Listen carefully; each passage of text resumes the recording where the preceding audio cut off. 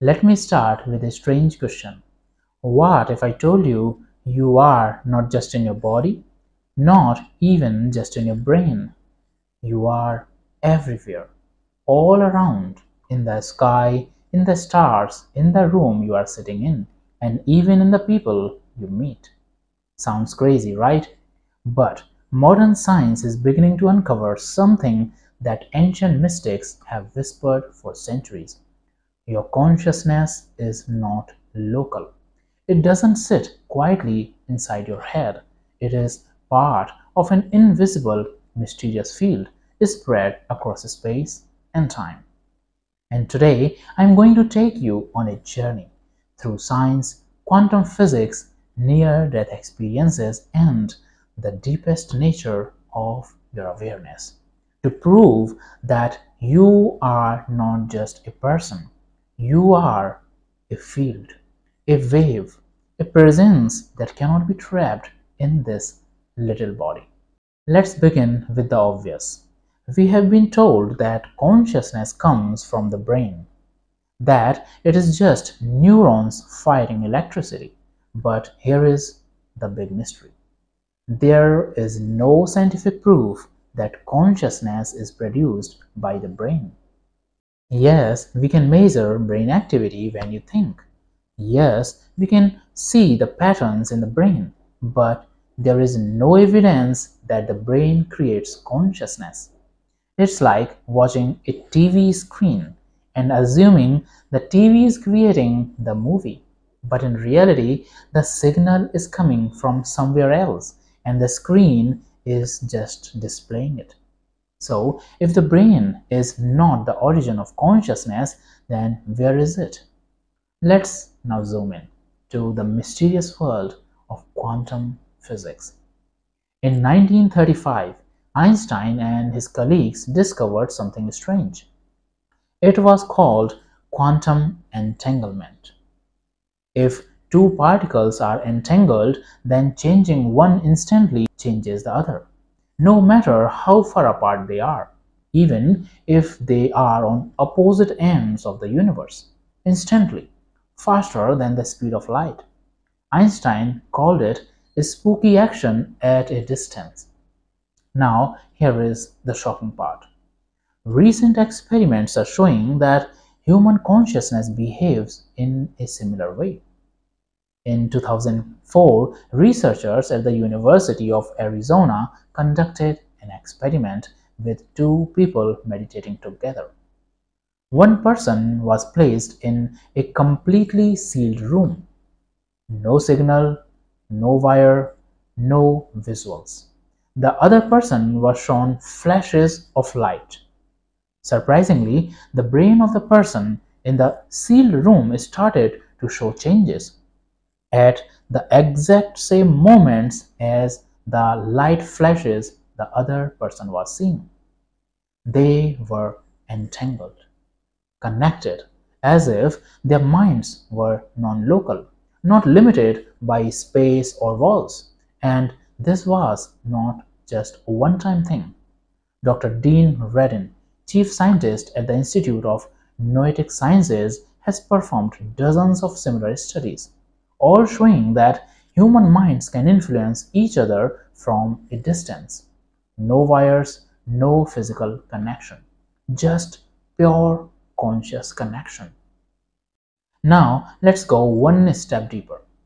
Thousands of people across the world have reported near-death experiences where their brain had completely stopped functioning, yet they experienced something.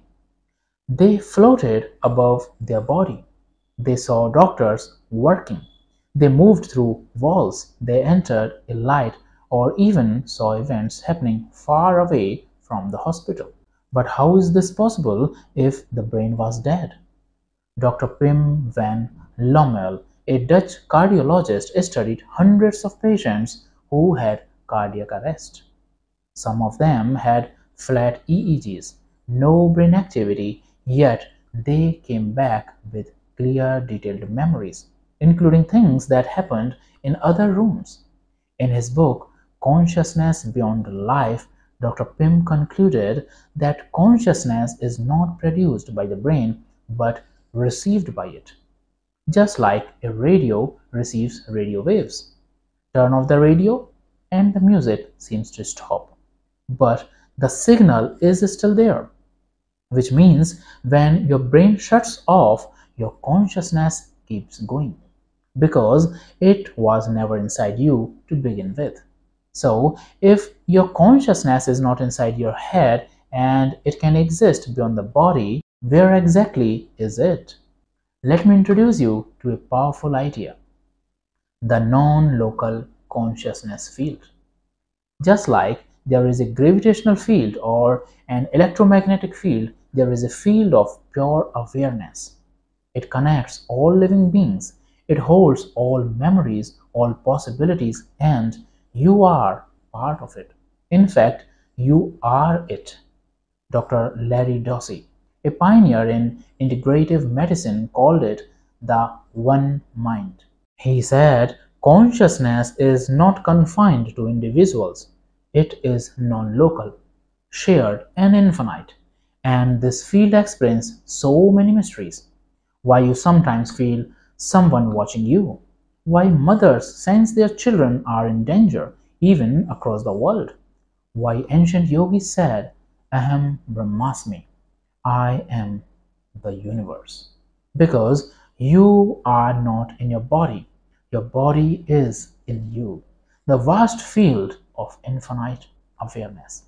Friends, during the Global Consciousness Project at Princeton University, researchers placed random number generators all around the world. During major emotional global events like 9/11, the numbers became less random. It was as if global consciousness was influencing machines. In the morphic field theory by Dr. Rupert Sheldrake, he showed that once rats learned a task in one location, rats in other countries could learn it faster, suggesting memory is stored in a field, not in individual brains. Not just this, in the 1970s, the CIA funded experiments where people could describe distant places without ever being there. Many were accurate. Consciousness was reaching across space. Here is a metaphor that might blow your mind. Imagine a wave rising in the ocean. It looks like a separate thing. It has a shape, a height, a location. But in truth, it is just the ocean in motion. You are like that wave. You seem like a separate person, but in truth, you are the entire ocean in motion. Your consciousness is not trapped in this skull, it is the entire field, expressing itself through this body. This also explains why you feel peace when sitting under the stars, why meditation makes you feel vast and timeless, because in those moments you stop being a wave. You feel the ocean.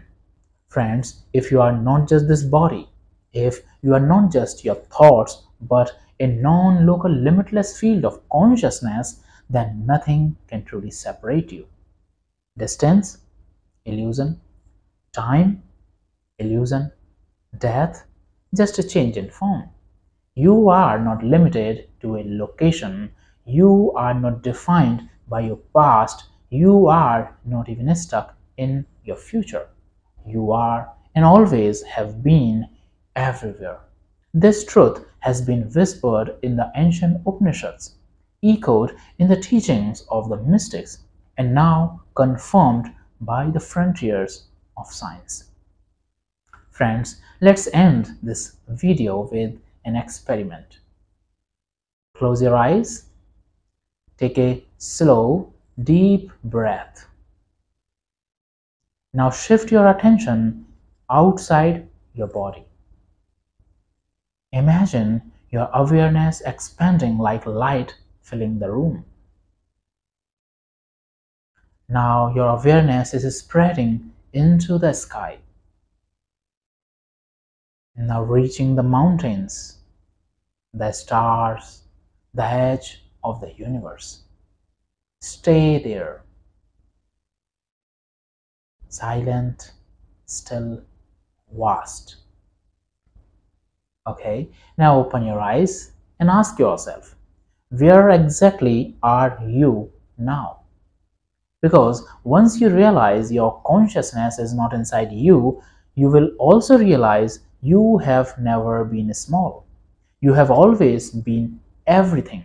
You are not in the universe is in you. You are everywhere. Always were, always will be. Thank you for watching.